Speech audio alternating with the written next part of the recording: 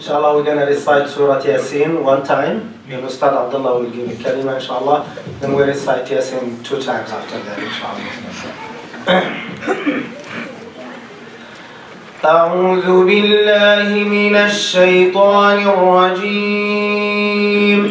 بسم الله الرحمن الرحيم.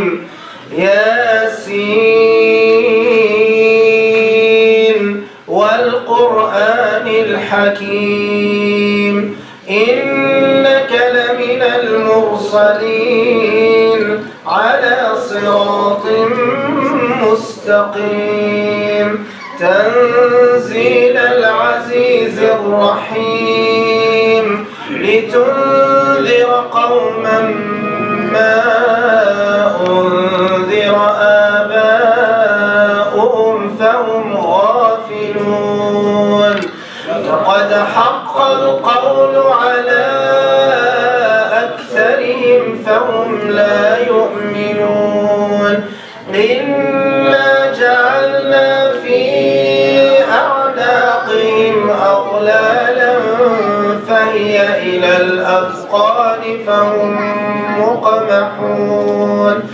وجعلنا من بين أيديهم سدا ومن خلفهم سدا فأغشيناهم فهم لا يبصرون وسواء عليهم أأنذرتهم أم لم تنذرهم لا يؤمنون إنما تنذر من اتبع الذكر وخشي الرحمن بالغيب فبشره بمغفرة وأجر كريم إنا نحن نحيي الموتى ونكتب ما قدموا وآثارهم وكل شيء أحصيناه في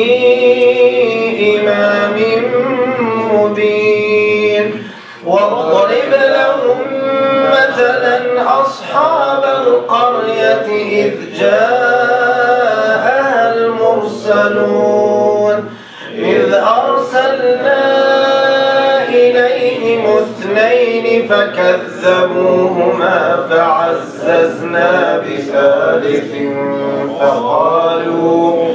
فقالوا إنا إليكم مرسلون قالوا ما أنتم إلا بشر مثلنا وما أنزل الرحمن من شيء إن أنتم إلا تكذبون قالوا ربنا يعلم إنا إليكم لمرسلون علينا إلا البلاغ المبين قالوا إنا تطيرنا بكم لئن لم تنتهوا لنرجمنكم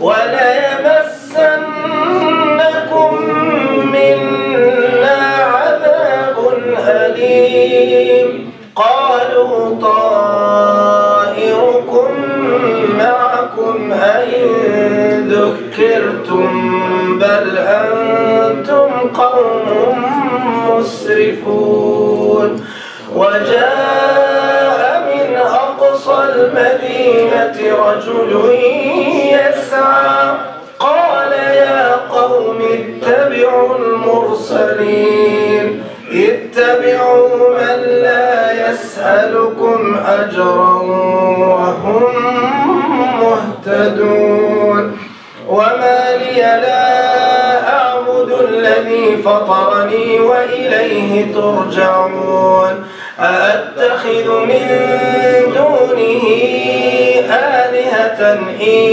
يردني الرحمن بضر لا تغن عني شفاعتهم شيئا ولا ينقذون إني إذا لفي ضلال مبين إني آمنت بربكم فاسمعون قيل ادخل الجنة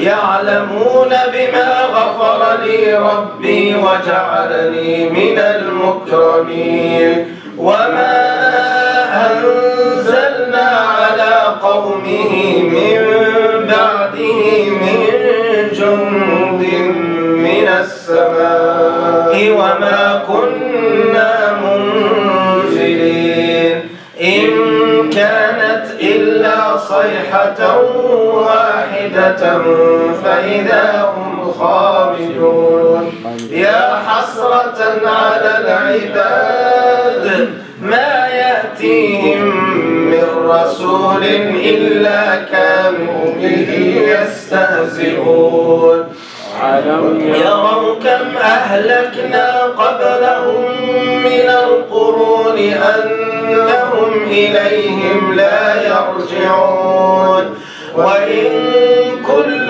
لما جميع لدينا محضرون وآية لهم الأرض الميتة أحييناها وأخرجنا منها حبا فمنه يأكلون وجعلنا فيها جنات من نخيل وأعناب وفجرنا فيها من العيون ليأكلوا من ثمره وما عملته أيديهم أفلا يشكرون سبحان الذي خلق الأزواج كلها مما تنبت الأرض ومن أنفسهم ومما لا يعلمون وآية لهم الليل نسلخ منه النهار فإذا هم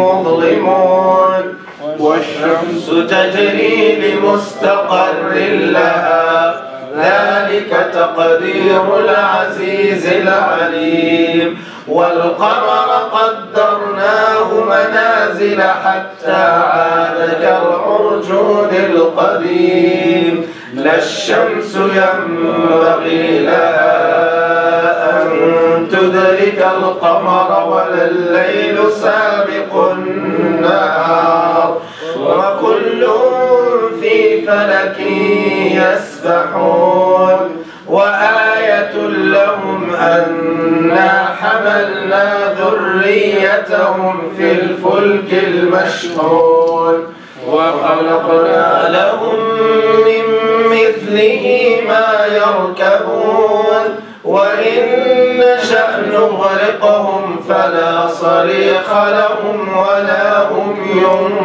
ينقذون إلا رحمة منا ومتاعا إلى حين وإذا قيل لهم اتقوا ما بين أيديكم وما خلفكم لعلكم ترحمون وما تأتيهم من آية من آيات ربهم إلا كانوا عنها معرضين وإذا قيل لهم أنفقوا مما رزقكم الله قال الذين كفروا للذين آمنوا أنطعم من لو يشاء الله أطعمه إن أنتم إلا في ضلال مبين ويقولون متى هذا الوعد إن كنتم صادقين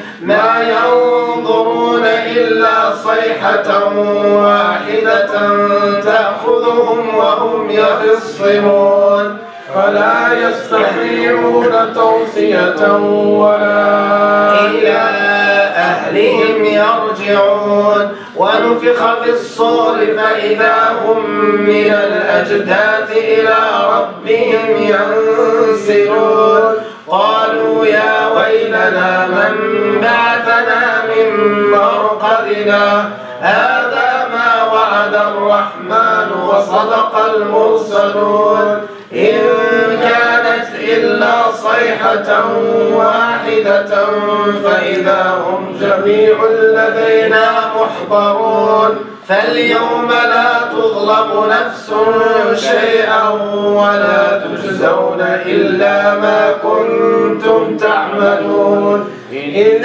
أصحاب الجنة في شغل فاكهون هم وأزواجهم في ظلال على الأرائك متكئون لهم فيها فاكهة ولهم ما يدعون سلام قولا من رب رحيم سلام قولا من رب رحيم سلام قولا من رب رحيم وامتازوا اليوم أيها المجرمون ألم أعهد إليكم يا بني آدم ألا تعبدوا الشيطان إنه لكم عدو مبين وأن اعبدوني هذا صراط مستقيم ولقد أضل منكم جبلا كثيرا أفلم تكونوا تعقلون هذه جهنم التي كنتم توعدون اصلوها اليوم بما كنتم تكفرون اليوم نختم على أفواههم وتكلمنا أيديهم وتشهد أرجلهم بما كانوا يكسبون ولو نشاء لطمسنا على أعينهم فاستبقوا الصراط فأنى يبصرون ولو نشاء لمسخناهم على مكانتهم فما استطاعوا مضيا ولا يرجعون ومن نعمره ننكسه في الخلق أفلا يعقلون وما علمناه الشعر وما ينبغي له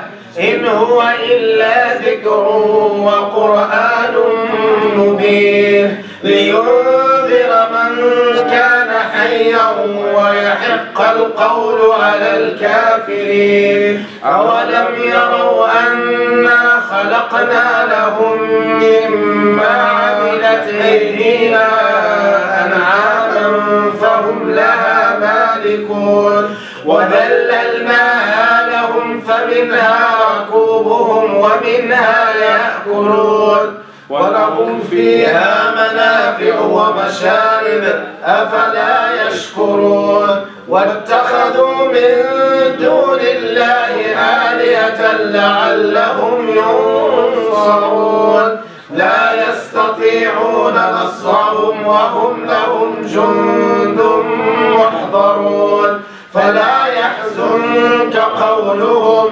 إنا نعلم ما يسرون وما يعلنون أولم ير الإنسان أنا خلقناه من نطفة فإذا هو خصيم مبين وضرب لنا مثلا ونسي خلقه قال من يحيي العظام وهي رميم قل يحييها الذي أنشأها أول مرة وهو بكل خلق عليم الذي جعل لكم من الشجر الأخضر نارا فإذا أنتم منه توقدون أوليس الذي خلق السماوات والأرض بقادر على أن يخلق مثلهم بلى وهو الخلاق العليم إنما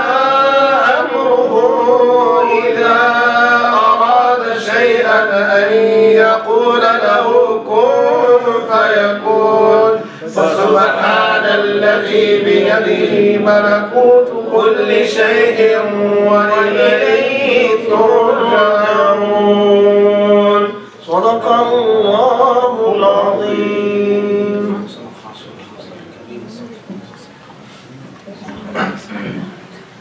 بسم الله الرحمن الرحيم.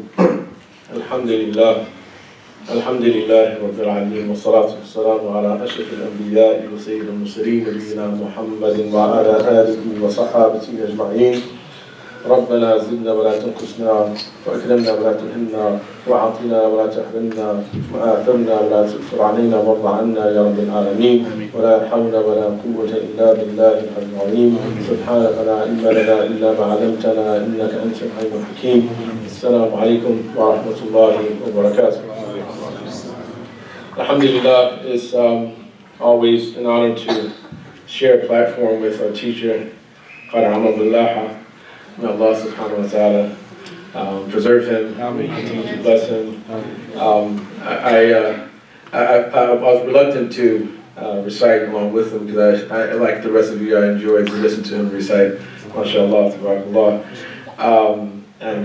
But alhamdulillah, we're here today, this night, to take advantage of an opportunity which has been given to us, like many other opportunities that Allah subhanahu wa ta'ala has given us in our lives, and that when we look at the human story, or when we reflect upon the human story, at least for me, I like to personally see the human story as an example of a creature which has been estranged from his master through a violation, through a sin committed, and then given the opportunity, after being cast down from grace into this particular realm, to redeem him or herself.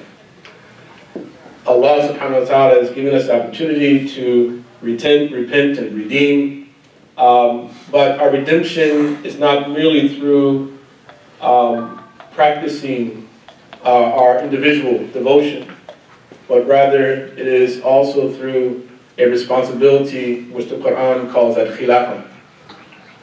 Now this is the month of Sha'ban, and this is a month when the Prophet ﷺ fasted more than any other month. It is not from the Ashhur al-Hurum, from the 4 sanctified months of the Islamic calendar, which Allah subhanahu wa ta'ala said that these months were sanctified from the day He created the heavens of the earth. It is not the month of fasting, the month of Ramadan either. But the Prophet ﷺ, in spite of that, he took advantage of the opportunity to fast this particular month among other months, but more than any other month of the year. And during this month, as we know, there are traditions which teach us that the half point of this month of Sha'ban is a very special day. And it is said in some of the traditions that during the night of Sha'ban, Allah subhanahu wa ta'ala, He descends to the lowest heavens and He calls out, Allah mustaqfirun, yastaghfiru fa'aghfirala, Allah mustaqfirun fa'aghfirala. Is there not one seeking forgiveness so that I may forgive him? Allah mustarziqun fa'arzuqala. Is there not one seeking provision and sustenance who I will grant sustenance to? Allah mubtalan fa'afiya. Is there not one who is in tribulation or tried, or one who is distressed, who I will grant well-being to? Is there not one asking to be relieved of their distress during this night? Now, the history of the celebration of the Nisf Sha'ban, the half of Sha'ban, it goes back to more than 1,000 years. Now, of course, you would think that it should go back to 1,400 years, and that the assumption would be that the Prophet ﷺ was someone who initiated the practice. But our scholars they're different about this from the early period. And there's no reliable information to show us what exactly the Prophet ﷺ did on this night, nor any reliable narrations from the Sahaba. But we do find among the Tabi'een that there were some who magnified this night. Among the main scholars of Sham, such as the Tabi'i Makur, the Damashqi, the Damascene great Tabi'i Hadith scholar, Makhul, and also Khalid ibn Ma'dan, among others. And it is from them that this practice has spread to Basra and then other sectors. But there are those on the other side as well who felt reluctant to do so, such as many of the scholars of Medina, the disciples of Imam Malik. And the reason I even bring this up and mention the very fact that there is some disagreement about this is that a pet peeve of mine is that I observe and have observed for many years how when Muslims would gather together for occasions like this one, and there would be someone who would come up and speak, and they would talk about the evidence for why this is permissible, that's permissible. And for me, I just feel that if you are coming here, then the assumption should be that you have a conviction that there's something special about this night. And there should be no need to speak about, like, for instance, why the motive, for instance, is permissible, or it's not a bid'ah, or things like that. But of course, I acknowledge as well that by even saying what I say would seem to be somewhat of the same thing. But the main reason why I want to bring this up is just simply that we as Muslims have to be not only careful about undermining or misrepresenting the legacy of the Prophet ﷺ, and that we come off as too strict or too extreme. But we also have to be very careful about developing a sense of arrogance or a sense that we are better than others when we do things that we believe to be true and we know that others object. And that is to say that if we are going to gather as we are gathering, that we should try our best to begin with the best of intentions. We should not do this as a reaction to anyone or to sort of rub it in anyone's face, right? That if we believe this, and we come up with upon pure intention, that we do it because we believe in something. We believe that it's a special night. We believe that it's a blessed night. And inshallah, Allah subhanahu wa ta'ala, we hope and pray that He will give us the blessing of this night. Ameen. Imam al-Shafi'i is reported to have said that قَدْ بَلَغَنِي أَنَّ الدُّعَاءَ يُشْجَابُ فِي خَمْسِ لَيَالٍ, that it has reached me that dua is accepted during 5 nights. And he mentioned laylatul-Jum'ah, laylatul-Eidain, the 2 Eids, awwal Rajab, the beginning of Rajab, un-nisf Sha'ban, and the half of Sha'ban. And then he went on and said, فَأَسْتَحِبُّ كُلَّ مَا حَكِمْتُ فِي هَذِهِ اللَّيَالِ. And I consider it favorable to do all of the things that I have narrated about these nights. Right. So this is Imam Shafi'i. So Imam Shafi'i himself definitely acknowledged that there was something special about the night, the half of Sha'ban, Nisf Sha'ban. But again, there were other scholars who did not necessarily acknowledge that. And it is important for us as Muslims that we try our best not to see those who feel reluctant to participate as being people who don't truly love the Messenger, alayhi salatu wasalam, right? And that ourselves, we truly love the Prophet sallallahu alaihi wasallam, and that is why we do what we do, right? And there's enough of that going around. So this is an important thing to reflect upon. A very important thing to reflect upon is to begin with good intention, with the right intention. Not do it out of reaction, but out of conviction. And if we don't have conviction, then we probably won't get the full blessing of the night anyway. So there's many virtues, as I alluded to by this hadith, attributed to the Prophet Muhammad ﷺ. And things have merit and virtue for many different reasons. It's said that a thing can be virtuous because of the time that it happens. So for instance, deeds are multiplied during the month of Ramadan.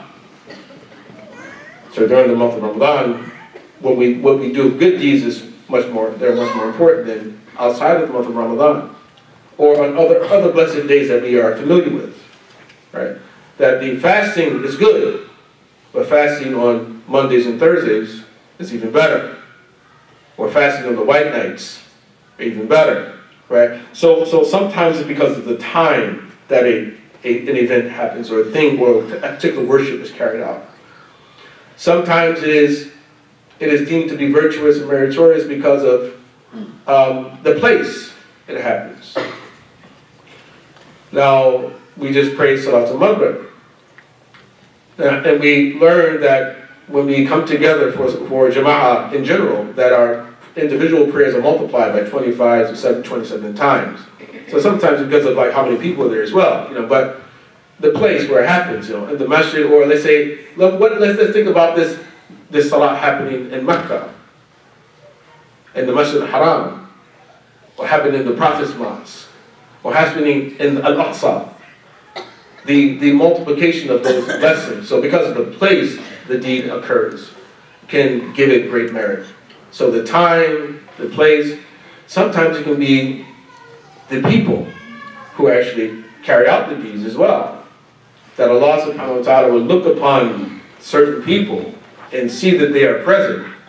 Because of their presence, that Allah subhanahu wa ta'ala grants a much greater reward to the congregation than He does to that congregation in the absence of those people, or the individual, when that individual acts and does a particular thing that others do. Yeah, your charity may not be like mine. I mean that I might get only 1 point for my charity, you may get 100 points for yours, because we don't know who is really closer to Allah. That don't ascribe purity to yourself. He knows best, the one who has taqwa, Allah subhanahu wa ta'ala. He says that. So because of the time, the place, the individual, then sometimes the actual deed itself. What is the action that is done? And one thing we know that the Prophet ﷺ did in the month of Sha'ban was fast. And fasting, realistically, this month is really all about Ramadan. Even though it is before Ramadan, but it's really all about Ramadan. Some of the Tabi'in used to call the month of Sha'ban Shahrul al-Qurra, the month of the readers, month of the reciters, because they themselves would prepare for the month of Ramadan during the month of Sha'ban, that they would increase their worship, they increase their salawat and their zakawat and their qira'ah of the Quran, especially the recitation of the Quran. Because Ramadan is really a celebration of the revelation of the Quran. That's really what the month of Ramadan is all about, is the celebration of that revelation. That Allah subhanahu wa ta'ala has given us guidance in this realm. That He's given us the responsibility of khilafah, but He's also given us guidance to ensure that we are fit for khilafah. Fit for khilafah. And I do think it's extremely important that as Muslims, as we increase any act of worship that we take on or adopt any particular type of routine of worship, that we reflect upon what the ultimate goal Allah subhanahu wa ta'ala has with us in this realm. And I would say that we all know that it's ibadah. وَمَا خَلَقْتُ الْجِنَّ وَالْإِنسَ إِلَّا لِيَعْبُدُونَ. Yes, Allah wants us to worship only Him. That's the aim, in order to know Allah subhanahu wa ta'ala. But Allah also said when He created Adam, إِنِّي جَعِلٌ فِي الْأَرْضِ خَلِيفَةً. I am placing a Khalifa, a vicegerent in this realm, a steward for this realm. The human being is the only creature on this planet with both the capacity to save all life and to destroy it. Right? And Allah subhanahu wa ta'ala has given us this status, right, of this realm to maintain the objective of maintaining balance. And so Allah subhanahu wa ta'ala created us as psychosomatic beings, as beings who are both flesh and then we're spirit. We're flesh and we're spirit as well. And as we increase our knowledge, the aim is for us to gain greater mastery over the flesh, over our appetites. And so when you look at fasting, fasting should be seen as a tool to help us perfect our humanity. Because we truly have to be concerned about our appetites. That if we gain mastery over our appetites, we remember why did Allah subhanahu wa ta'ala, He praised Adam alayhi salam. Right? Because the angels, they looked at Adam and said, well look at, he can be influenced, he can be corrupted. Right? Are you going to place in there someone who sheds blood and creates mischief? Right? Like they can see through the very fact that when you have appetite, there's a possibility you can be corrupted. But Allah turned them to something else. وَعَلَّمَ آدَمَ الْأَسْمَاءَ كُلَّهَا. Right? He turned in a different direction, and He gave Adam the knowledge of all the names. That is to say that He gave him rationality, gave him will, gave him reason, gave him the ability to master his appetites. Right? And so Allah subhanahu wa ta'ala has given us this responsibility, even if we fail, as if we know, because of the hadith teaches that eventually the human project sort of fails, eventually. At least, for most people. Not for the Anbiya, not for the Awliya, not for the Salihin, Shuhad, not for them. It doesn't fail with them, right?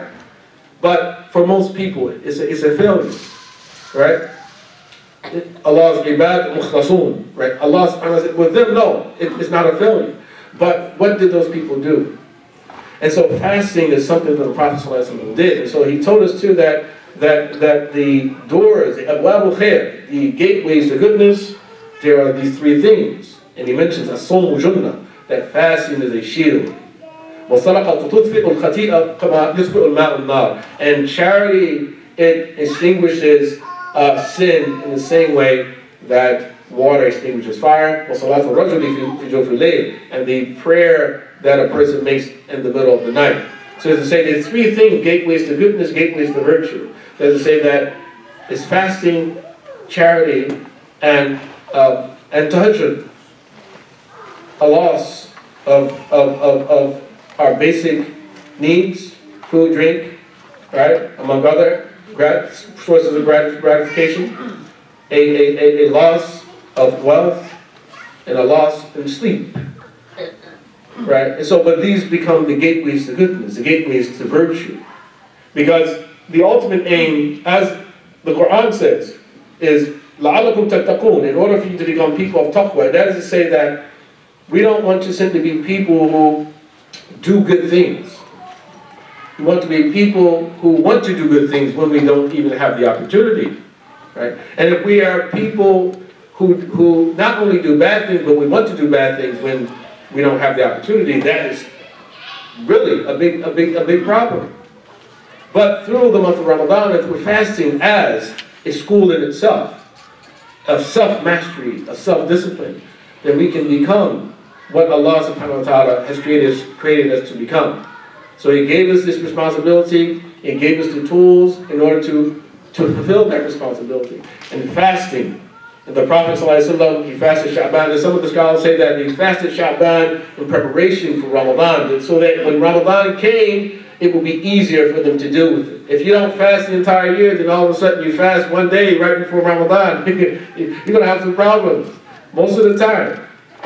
Like a headache or among other things. Right? It's going to be difficult, you see. But You shouldn't just simply fast because of good health. You fast for reward with Allah, of course, but you're fasting for self-mastery. It is teaching you. Fasting teaches us that if you can give up the things that your body needs, then you can give up the things that your body does not need, but also, more importantly, to give up the things that your soul does not need and will ultimately corrupt it. So this is an opportunity for us, and as I stated, Imam Shafi'i said that it is one of the nights where Allah subhanahu wa ta'ala, He accepts prayer. So we should take full advantage of this night. As much dua as we possibly can get, we can do. Are the tabi'in who initiated, who popularized the celebration of Nisf Sha'ban. They should come out to the masajid. They would perfume the masajid. They would wear their best clothing on that night. They would pray, and they would fast the following day.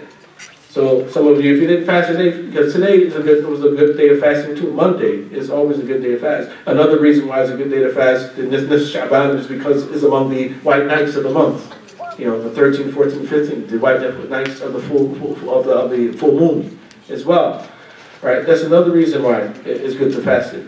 And so if you can withstand it, that we should take full advantage of this blessed night, inshallah, and the following day, inshallah. So we ask Allah subhanahu wa ta'ala that He grant us the strength to take full advantage of this night, and that He answer all of our prayers, and He grant us the ability to fulfill our humanity, because our Prophet ﷺ, as he told us, in the I have been sent for nothing else than to perfect noble characteristics, and may fasting be a source of human perfection, or a source of self-discipline and mastery, inshallah, for all of us. سبحانك اللهم وبحمدك أشهد أن لا إله إلا أنت أستغفرك وأتوب إليك. والسلام عليكم ورحمة الله وبركاته. Everyone, if you're following, hurry up, let him lead it, and if he stops, then you also stop it. Let him recite. Actually, I like people to recite with me, especially in the occasion like this last night. Everyone wants to say Yasin out loud. I don't have any problem with that. I grew up with that actually. In Morocco, 15th of Shaban, beginning of Rajab, the 27th of Rajab, then Night of Maulid, we recite Yasin. So since I was young, I have no problem reciting that with me, inshallah. Jazakallah khair, Ustadi Abdullah. Ustad Abdullah, thank you so much. Ustad Abdullah is for me, it's an example. It's a very good example for me. He's the person, mashallah, who grew up here in America, and he's still young actually. He's not, and he's doctor already, PhD in Islamic studies, and so he can recite Quran in a beautiful way. He can recite Hadith. His translation from Arabic and English is excellent actually. Excellent. I learned a lot of English because when he translates from Arabic, say, yeah, that's the word in English. So I learned a lot from him. He's my sheikh too. So Jazakallah khair wa baraka fih. May Allah bless him and his wife and his two children, Maryam and Muhammad Tahir is here. Thank you so much for coming tonight, and he blessed us. I'm sure everyone here, he benefited something tonight from his speech. There is nafahat in the, I don't know if it's a hadith or grid. لنفحات فتعرضوا لها. How do you translate nafahat? Nafahat.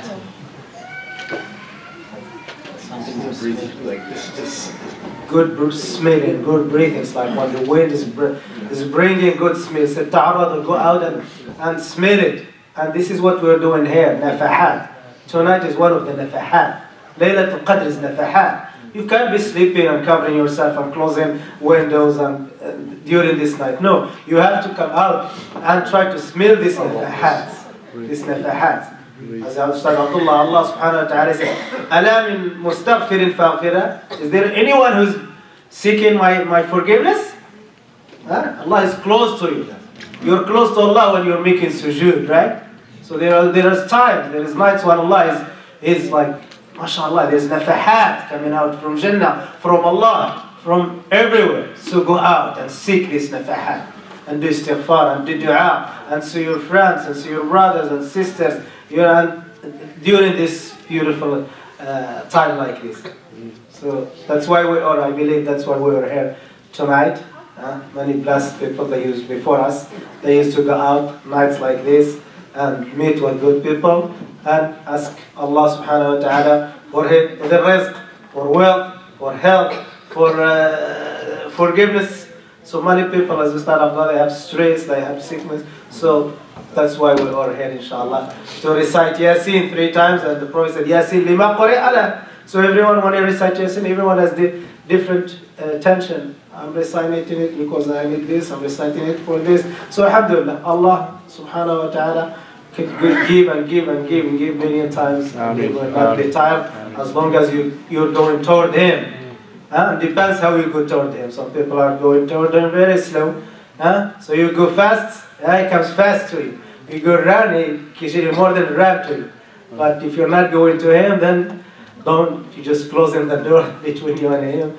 That's not, we don't want that to happen. When we go to Allah subhanahu wa ta'ala, at least if you're not doing more, stay the same. Don't go back. Push a little bit. And if not, at least every year you're doing the same every time. Jazakumullah khair. Barakallahu feek, Ustad Abdullah, and fil jami', inshallah. Please let's recite Yasin, inshallah, 2 more times, and then we'll make dua, inshallah. أعوذ بالله من الشيطان الرجيم بسم الله الرحمن الرحيم ياسين والقرآن الحكيم إنك لمن المرسلين على صراط مستقيم تنزيل العزيز الرحيم لتنذر قوما ما أنذر آباؤهم فهم غافلون لقد حق القول على أكثرهم فهم لا يؤمنون إنا جعلنا في أعناقهم أغلالا فهي إلى الأذقان فهم مقمحون وجعلنا من بين أيديهم سدا ومن خلفهم سدا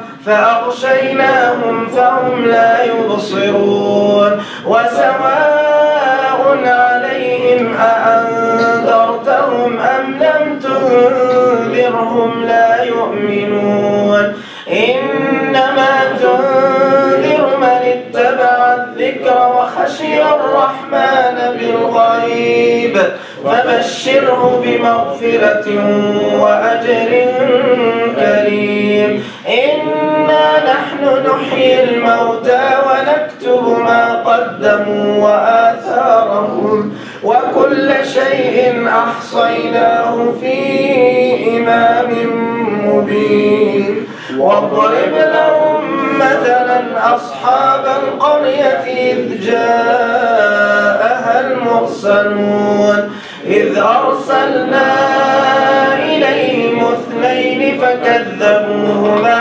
فعززنا بثالث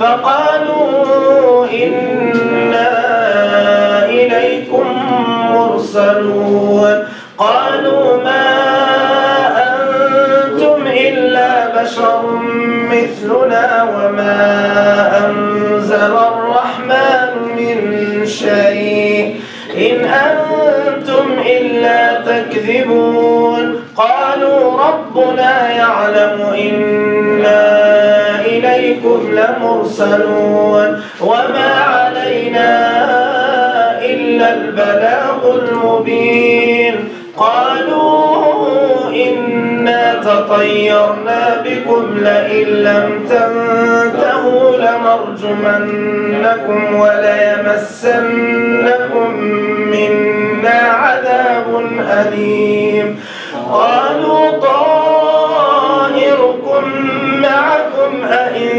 ذكرتم بل أنتم قوم مسرفون وجاء من أقصى المدينة رجل يسعى قال يا قوم قوم اتبعوا المرسلين من لا يسألكم أجرا وهم مهتدون وما لي لا أعبد الذي فطرني وإليه ترجعون أأتخذ من دونه آلهة إن يردني الرحمن بضر لا تغني عني شفاعتهم شيئا ولا ينقذون إني إذا لفي ضلال مبين إني آمنت بربكم فاسمعون قيل ادخل الجنة قال يا ليت قومي يعلمون بما غفر لي ربي وجعلني من المكرمين وما أنزلنا على قومه من بعده من جند من السماء وما كنا منزلين إن كانت إلا صيحة واحدة فإذا هم خامدون يا حسرة على العباد ما يأتيهم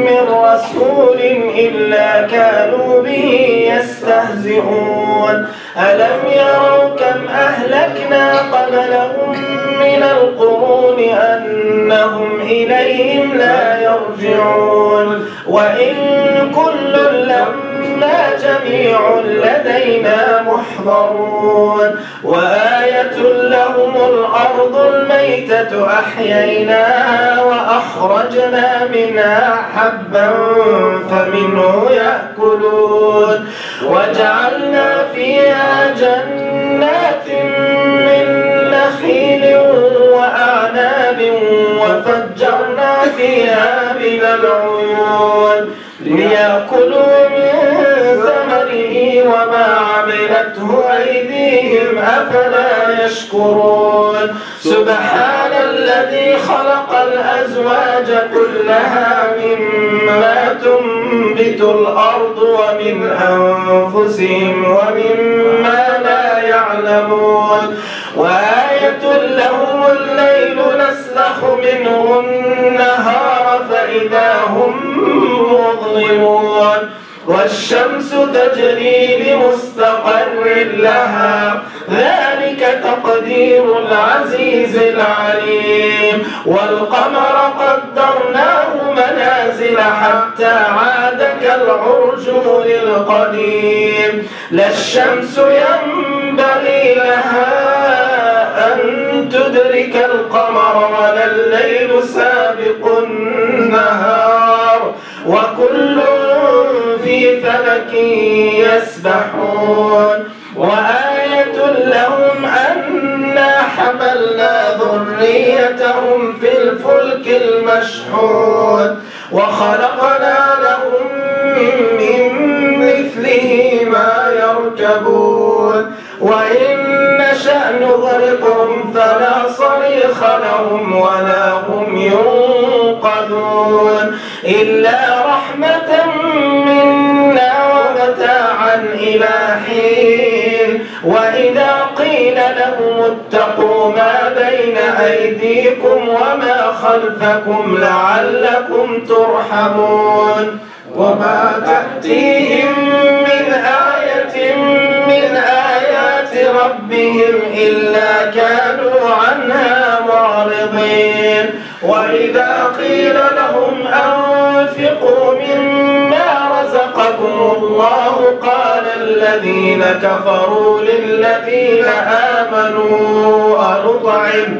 أنطعم من لو يشاء الله أطعمه إن أنتم إلا في ضلال مبين ويقولون متى هذا الوعد إن كنتم صادقين ما ينظرون إلا صيحة واحدة واحدة تأخذهم وهم يخصمون فلا يستطيعون توصية ولا إلى أهلهم يرجعون ونفخ في الصور فإذا هم من الأجداث إلى ربهم ينسلون قالوا يا ويلنا من بعثنا من مرقدنا هذا ما وعد الرحمن وصدق المرسلون إن كانت إلا صيحة واحدة فإذا هم جميع لدينا محضرون واليوم لا تظلم نفس شيئا ولا تجزون إلا ما كنتم تعملون إن أصحاب الجنة اليوم في شغل فاكهون هم وأزواجهم في ظلال على الأرائك متكئون لهم فيها فاكهة ولهم ما يدعون سلام قولا من رب رحيم سلام قولا من رب رحيم سلام قولا من رب رحيم وامتازوا اليوم أيها المجرمون ألم أعهد إليكم يا بني آدم ألا تعبدوا الشيطان إنه لكم عدو مبين وأن اعبدوني هذا صراط مستقيم ولقد أضل منكم جبلا كثيرا أفلم تكونوا تعقلون هذه جهنم التي كنتم توعدون اصلوها اليوم بما كنتم تكفرون اليوم نختم على أفواههم وتكلمنا أيديهم وتشهد أرجلهم بما كانوا يكسبون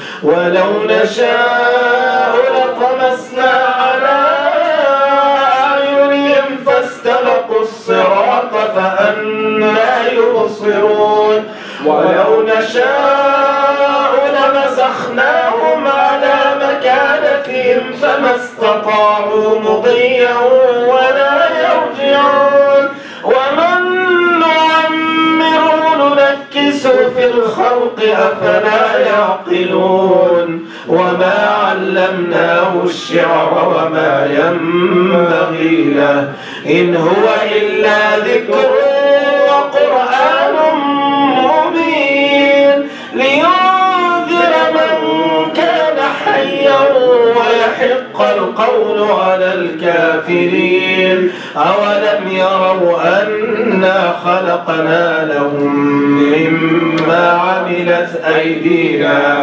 أنعاما فهم لها مالكون وذللناها لهم فمنها ركوبهم ومنها يأكلون ولهم فيها منافع ومشارب أفلا يشكرون واتخذوا من دون الله آلهة لعلهم ينصرون لا يستطيعون نصرهم وهم لهم جند محضرون فلا يحزنك قولهم إنا نعلم ما يسرون وما يعلنون أولم ير الإنسان أنا خلقناه من نطفة فإذا هو خصيم مبين وضرب لنا مثلا ونسي خلقه قال من يحيي العظام وهي رميم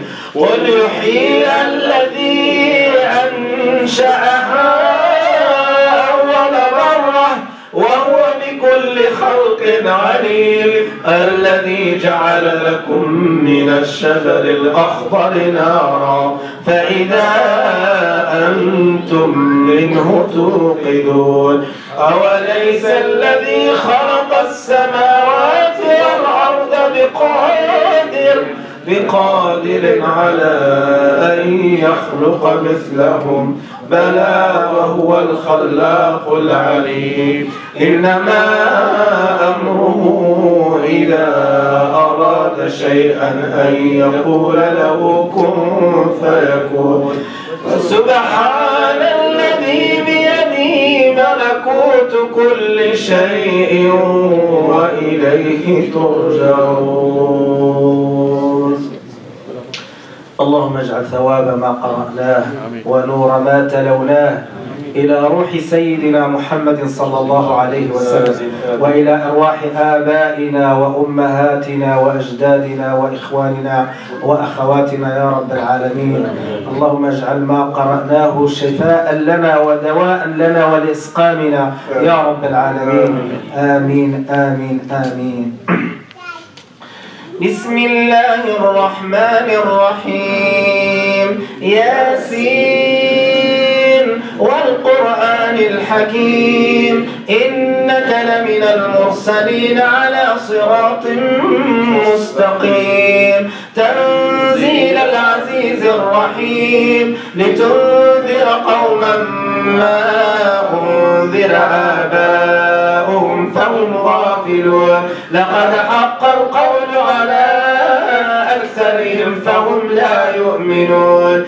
إنا جعلنا في أعناقهم أغلالا فهي إلى الأذقان فهم مقمحون وجعلنا من بين أيديهم سدا ومن خلفهم سدا فأغشيناهم فهم لا يبصرون وسواء عليهم أأنذرتهم أم لم تنذرهم لا يؤمنون إنما تنذر من اتبع الذكر وخشي الرحمن بالغيب فبشره بمغفرة وأجر كريم إنا نحن نحيي الموتى ونكتب ما قدموا وآثارهم وكل شيء أحصيناه في إمام مبين واضرب لهم مثلا أصحاب القرية إذ جاءها المرسلون إذ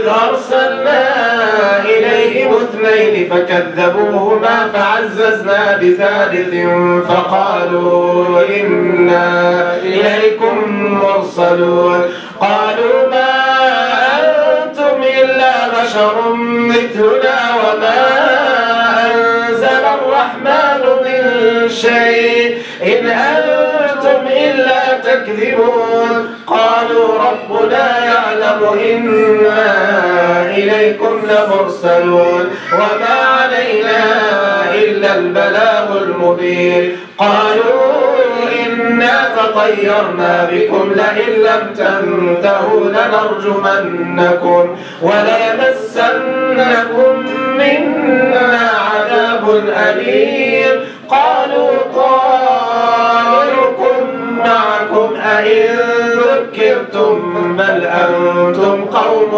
مسرفون وجاء من أقصى المدينة رجل يسعى قال يا قوم اتبعوا المرسلين اتبعوا من لا يسألكم أجرا وهم مهتدون وما لي لا أعبد الذي فطرني وإليه ترجعون أتخذ من دونه آلهة إن يردن الرحمن بضر لا تغني عني شفاعتهم شيئا ولا ينقذون إني إذا لفي ضلال مبين إني آمنت بربكم فاسمعون قيل ادخل الجنة قال يا ليت قومي يعلمون بما غفر لي ربي وجعلني من المكرمين وما أنزلنا على قومه من بعده من جند من السماء وما كنا منزلين إن كانت إلا صيحة صيحة واحدة فإذا هم خامدون. يا حسرة على العباد ما يأتيهم من رسول إلا كانوا به يستهزئون. ألم يروا كم أهلكنا قبلهم من القرون أنهم إليهم لا يرجعون. وإن كل لما جميع لدينا محضرون. وآية لهم الأرض الميتة أحييناها وأخرجنا منها حبا فمنه يأكلون. وجعلنا فيها جنات من نخيل وعناب وفجرنا فيها من العيون ليأكلوا من ثمره وما عملته أيديهم أفلا يشكرون. سبحان الذي خلق الأزواج كلها مما تنبت الأرض ومن أنفسهم ومما لا يعلمون. وآية لهم الليل نسلخ منه النهار فإذا هم مظلمون. والشمس تجري لمستقر لها ذلك تقدير العزيز العليم. والقمر قدرناه منازل حتى عاد كالعرجون القديم. لا الشمس ينبغي لها أن تدرك القمر ولا الليل سابق النهار وكل في فلك يسبحون. وآية لهم أنا حملنا ذريتهم في الفلك المشحون وخلقنا لهم من مثله ما يركبون. وإن نشأ نغرقهم فلا صريخ لهم ولا هم ينقذون إلا رحمة منا ومتاعا إلى حين. وإذا قيل لهم اتقوا ما بين أيديكم وما خلفكم لعلكم ترحمون. وما تأتيهم من آية من آيات ربهم إلا كانوا عنها معرضين. وإذا قيل لهم أنفقوا مما رزقكم الله قال الذين كفروا للذين آمنوا أنطعم من لو يشاء الله أطعمه إن أنتم إلا في ضلال مبين. ويقولون متى هذا الوعد إن كنتم صادقين. ما ينظرون إلا صيحة واحدة تأخذهم وهم يخصمون فلا يستطيعون توصية ولا إلى أهلهم يرجعون. ونفخ في الصور فإذا هم من الأجداث إلى ربهم ينسلون. قالوا يا ويلنا من بعثنا من مرقدنا هذا ما وعد الرحمن وصدق المرسلون. إن كانت إلا صيحة واحدة فإذا هم جميع لدينا محضرون. فاليوم لا تظلم نفس شيئا ولا تجزون إلا ما كنتم تعملون. إن أصحاب الجنة اليوم في شغل فاكهون هم وأزواجهم في ظلال على الأرائك متكئون. لهم فيها فاكهة ولهم ما يدعون. سلام قولا من رب رحيم. سلام قولا من رب رحيم. سلام قولا من رب رحيم. وامتازوا اليوم أيها المجرمون.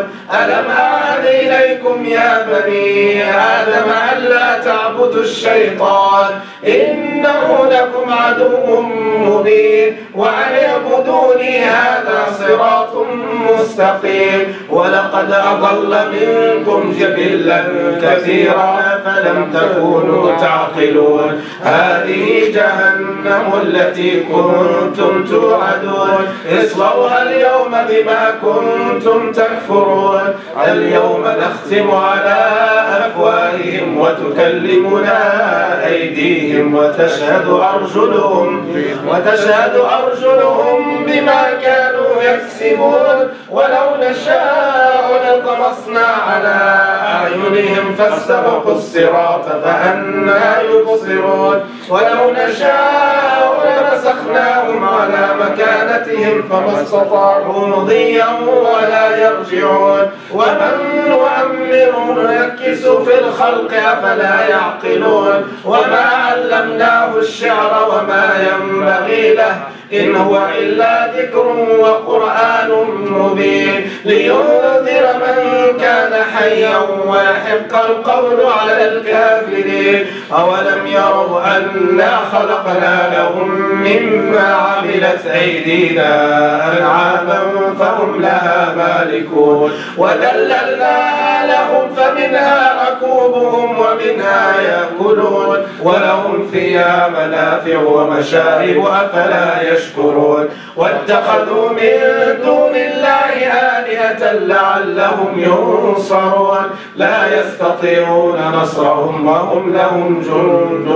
محضرون فلا يحزنك قولهم إنا نعلم ما يسرون وما يعلنون أولم ير الإنسان أنا خلقناه من نطفة فإذا هو خصيم مبين وضرب لنا مثلا ونسي خلقه قال من يحيي العظام وهي رميم قل يحييها الذي أنشأها أول مرة وهو بكل خلق عليم الذي جعل لكم من الشجر الأخضر نارا فإذا أنتم منه توقدون أوليس الذي خلق السماوات والأرض بقادر على أن يخلق مثلهم بلى وهو الخلاق العليم إنما أمره إذا أراد شيئا أن يقول له كن فيكون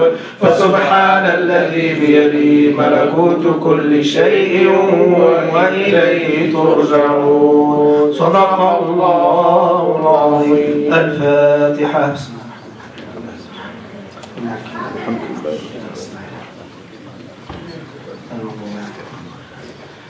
Inshallah, we're going to go pray Isha now. Inshallah, we'll meet you after Salat Isha, inshallah.